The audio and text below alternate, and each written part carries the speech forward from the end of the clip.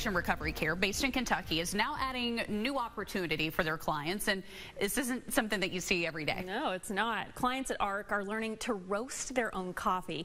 News Channel 3's Lisa Feinstein shows us it's been a newfound passion for those who are in recovery. When you pour your morning cup of coffee, you don't usually sit and think about where it comes from. The clients at Addiction Recovery Care not only know where theirs comes from, they pride themselves on it.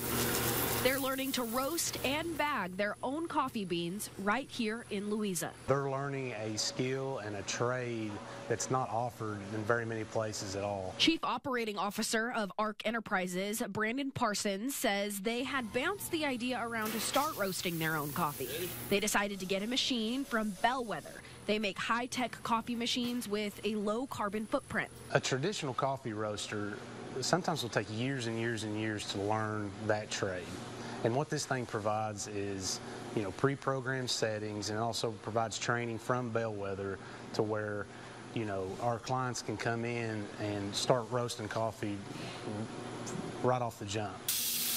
Clients at ARC now run the machine out of Masterpiece Cafe. They roast it and bag it, and they found it to be a great hobby and an outlet while in recovery. When we first started, there was a couple of us who was just trying to get this machine up and going, but now that, clients know more about the roasting profiles than anybody else that's operating that machine. And coming in and seeing that thing going every single day, knowing where it's going, who it's serving, is one of the greatest feelings that you could ever feel. The coffee is used in ARC facilities and sold in multiple locations in eastern Kentucky. The clients that are actually getting to roast it are begging to come in on off hours, and just so they can provide it to more people that, that are in our centers that were where they were at, a month ago.